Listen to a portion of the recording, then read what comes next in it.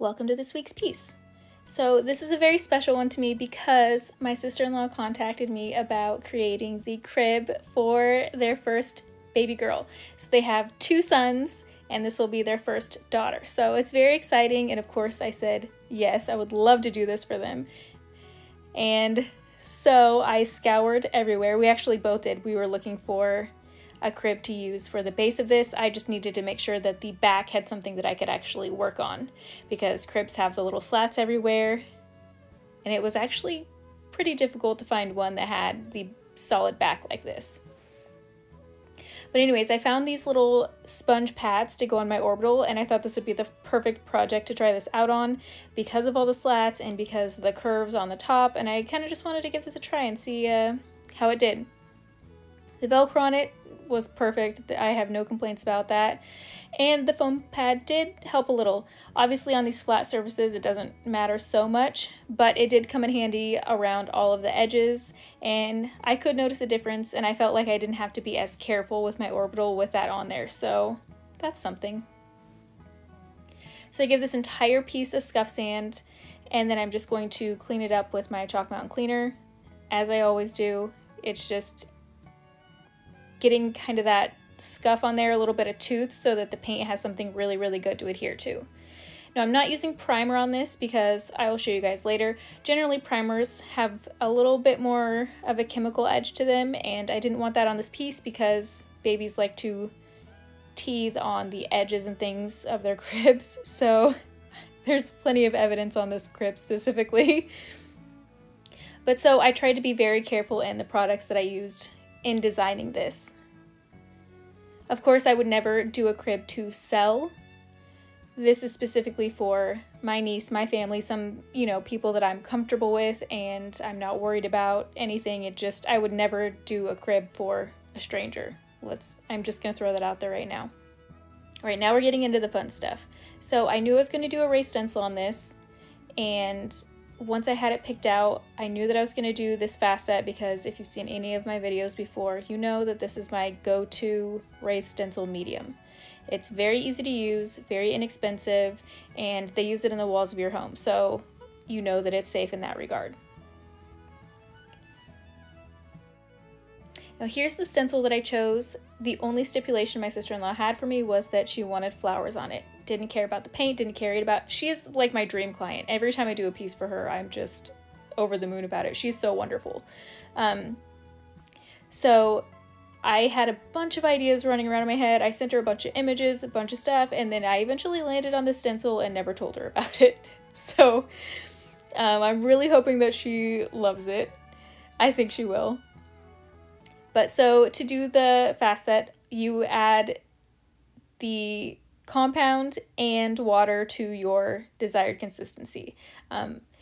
If you are somebody who likes it a little bit looser, that's fine, you can do that. If you like it a little more paste-like, you can do that. I like it to where if I dump my spoon upside down, it will slowly fall off, but will kind of hang there for a bit. That's my preferred consistency, but you do whatever makes you feel comfortable. Now, when I'm working on these larger areas like this, they're kind of a pain in that you have to wait for the stuff to dry. Now, this joint compound is, I believe, the 20-minute version, so it actually doesn't take 20 minutes to fully set up, but you can give it about that amount of time, a little bit less, before you can start working on something else. But I get my stencil lined up where I want it to be, and then I will do the flat areas first, and that kind of sticks it down, kind of like tape, and holds it in its place. And then, because I cannot stand having the stencil, like that blank border around the edges of things, I have to let the stencil right up over the edge, and then along those edges are going to be really heavy with the joint compound. That's because I cannot, like I said, I don't want that gap going around the edges where the stencil has the line around the edges. I have to lift it up and have to put it over because I can't handle looking at that gap and knowing that it was a stencil that did that. So if you're like me and have a little bit of OCD in that, you raise your stencil up over the edge just a little bit. Know that your stencil medium coming through is going to be thicker in those areas, and then you will fix it later. So I'll show you what I do to fix it, but you could just be one of those people that don't care and you will just want your stencil down flat flat because that's the easiest way to go about it, and that is totally fine. If that's, you know, what brings you joy, then absolutely do it. But I hate seeing that line of stencil to no stencil and then the wall or whatever. So I have to get it in there, smush it in up as much as I can, and then know that this isn't going to be perfect and not crazy detailed because we're using a joint compound anyways. So you're gonna have a lot of texture in it, and it's gonna be fine in the end because it's going to be a very textured look and feel in a bunch of different ways. So you can see me smoothing out the top. I don't do this perfectly. I want those trowel marks because I think it looks cool and it gives a lot of interest. And the more marks that you have in this, the less chance you are going to be able to see the lines where the stencils butt up and meet each other for every time you put another one down. So keep that in mind because there is a seam when you do this. You can almost never get it exactly perfect.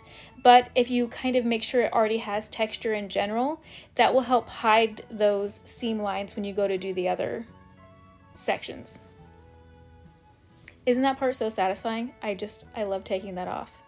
Okay, so with the stencil still wet with this stuff, like I said, does dry pretty quickly. I will get it on here. And then for these two sections, I can work with the wet stencil and it's not a big deal. It doesn't go through, doesn't leave too much stuff around it. Everything will be fine, but I can only do these two large sections and then I have to take a break.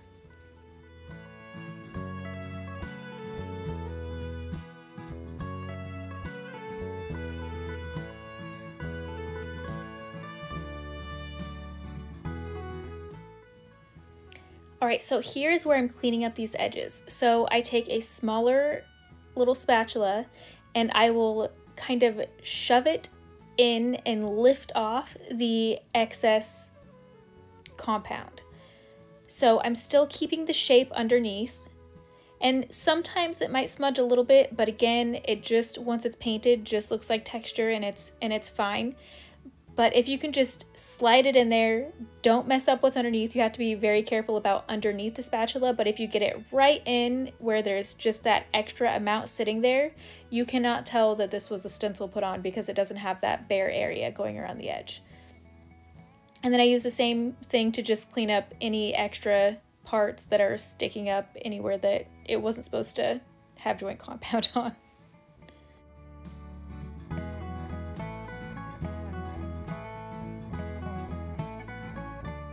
So like I said, I'm only going to be able to get 2 stencils out of that joint compound right there because they're so large, so I will have to wash my stencil in between. Because now when I go back, I'll be able to finish it, the entire project, but until then. Oh, this is just a shot of the baby teething marks. I thought this was so funny and I had to share it with you. They were just eating finish off the top of this rail. Oh, so fun. So anyway, now that joint compound, seriously guys, it was just, I had time to wash my stencil and then I could come back and start doing this again. And it was dry enough that I could lay the stencil over the top without messing up or smearing what I've previously done. So this is a new batch of joint compound and again, a clean stencil. So it's the exact same process. I added on, I made sure that the stencil was lined up with the other one that was already down and dried, and smear it every which way, shove it up into the edges so that that's fully up against the edge there, and then repeat. And so when I can do this section here and then I will go, you'll see me miss that section there. It touched a little there, but it didn't actually mess up that flower at all, so that was awesome.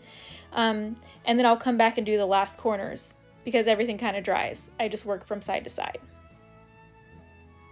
And here I'm just going to speed through. This thing is getting a base coat of Mellow White, and it is so boring to watch that, so speed.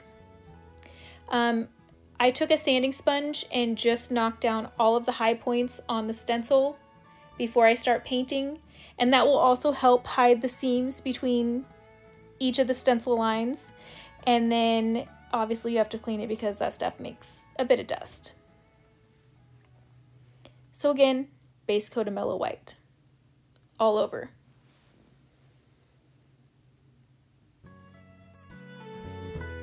And even faster than speeding through paint is just showing you that I've already finished a second coat, and I'm gonna do the second coat on the right side too.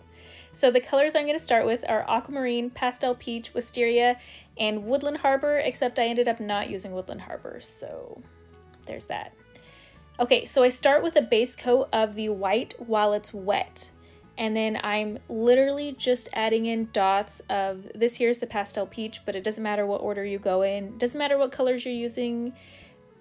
I'm just adding dots and then blending them into the white. And the white tones down those colors and feathers them out just beautifully.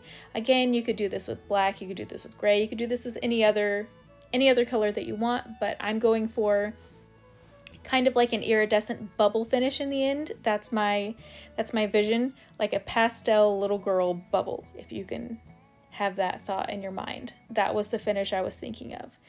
So that's why I chose these colors, and like I said, you just kind of want them to go everywhere, and you're just blending them out into each other, into the white, to get like a seamless look. This is not a clean brush.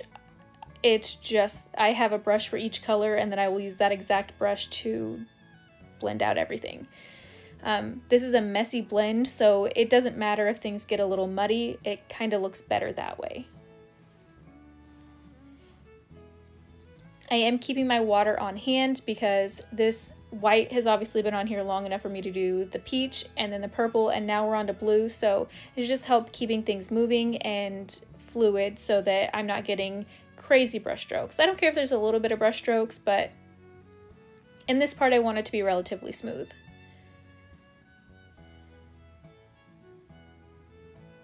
And you can see, like, as you kind of step back and check out your colors, you might be like, oh, I want to add a little more here, a little more of this color there, and you step back and look at it. It's really hard when you're just sitting there painting the whole time. You can't really see the whole picture, so step back, check your work, and then go in and adjust from there.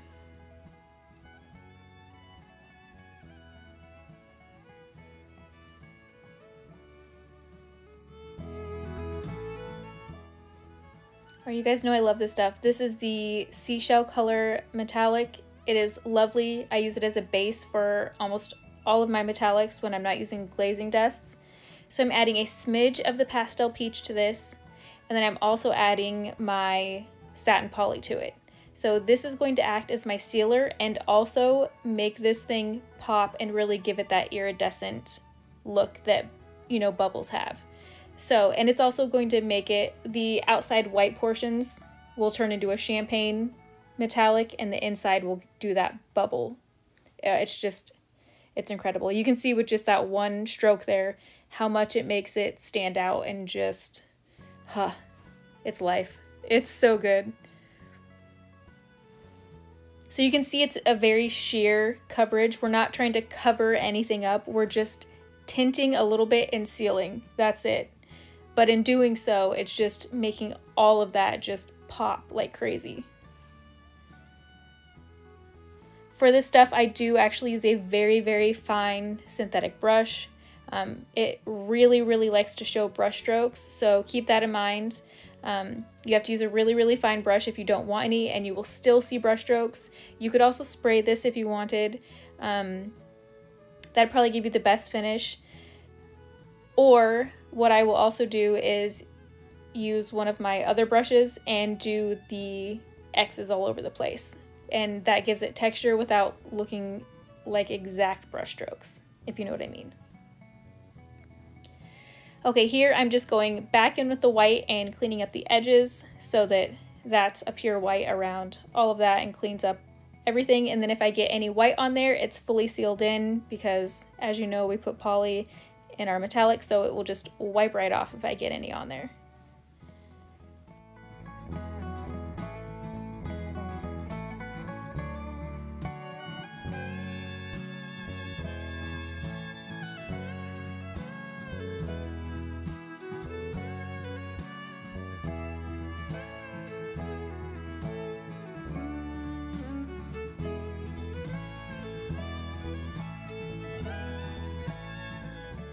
Okay, so for my next batch of sealer, I just added, it's the same thing, the poly, the seashell metallic, and then I added aquamarine instead of the peach. So this went on a little bit brighter than I had wanted, so I ended up toning it back with the peach also, and you'll kind of see that it's way toned down once we're finished, but this still gives you the very sheer metallic look, but with a hint of blue. Like I said, I decided I didn't like how bright this one was in particular because I was going to use those two colors back and forth kind of interchangeably over the entire thing. But I thought the blue was just a little bit too strong. So I used much less blue and then added, as you can see, more of the kind of pink champagne color. And it tones it so nicely. It's just beautiful. You do have to work quickly with this stuff because it does want to set up quite a bit faster. You can work at it a little bit and kind of get any strokes out that you saw kind of wanted to dry in there. You can work at it a little bit.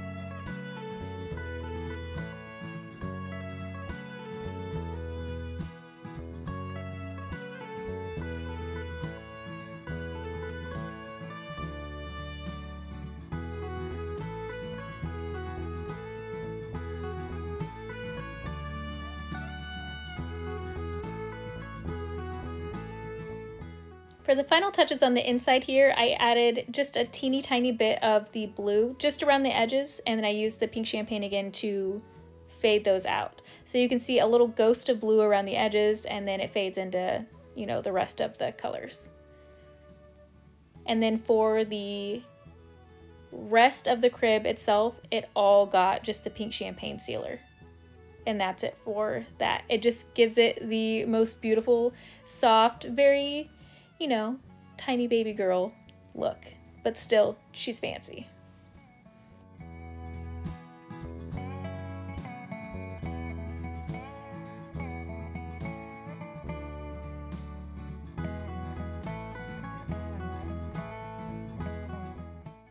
And then of course, I had to put it together to make sure everything looked okay and it all sat right and the colors were gonna look okay with everything put together.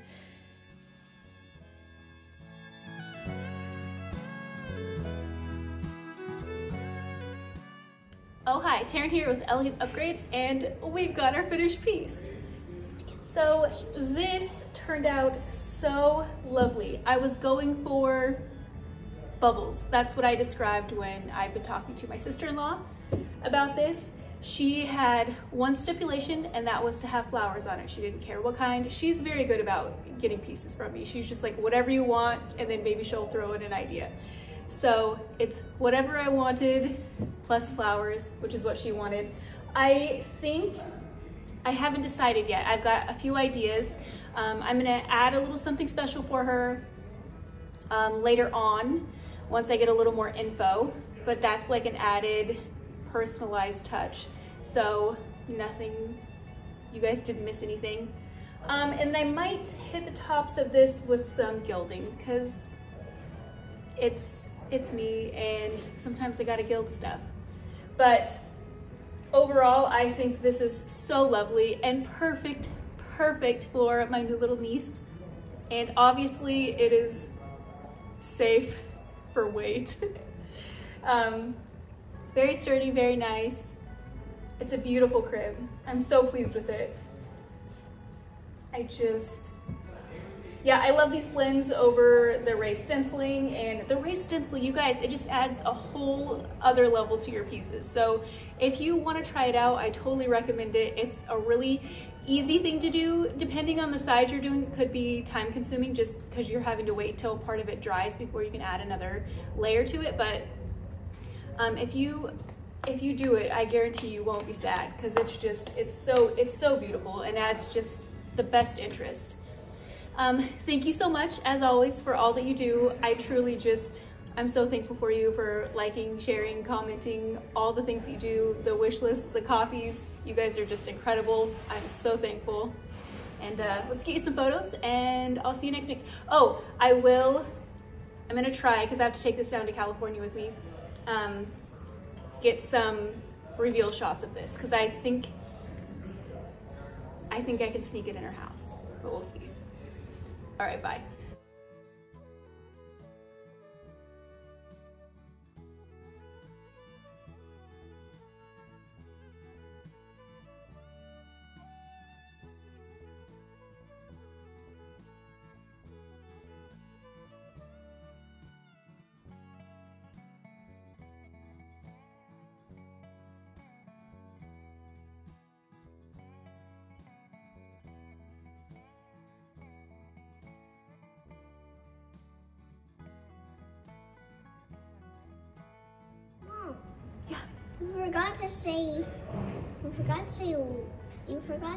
You forgot to do me in it. Oh, I'm so sorry. This is Lucas with Elegant Upgrades. No, and you. Oh, this is Taryn and Lucas with Elegant Upgrades. Feel better about that? Can you sign off? Say bye? Bye. Silly bud.